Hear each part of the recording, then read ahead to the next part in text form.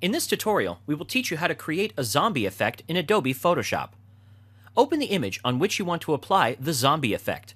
Zoom in and create a selection around the eyes using the polygonal lasso tool.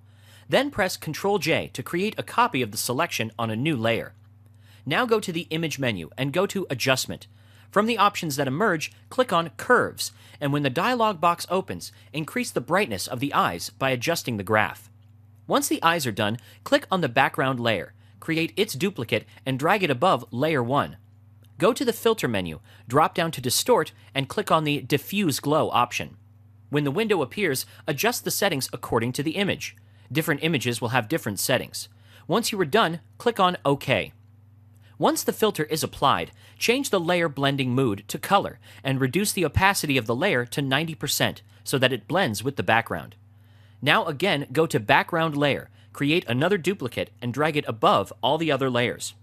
Go to the Filter menu, drop down to Other, and click on the High Pass option from the list.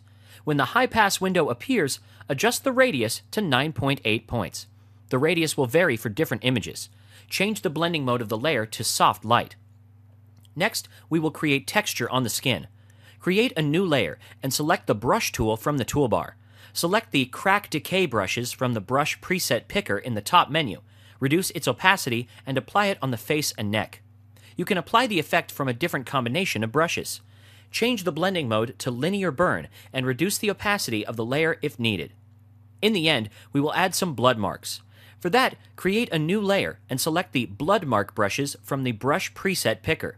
Change the color of the brush to red, bring up its opacity to 100%, and apply it near the mouth and neck.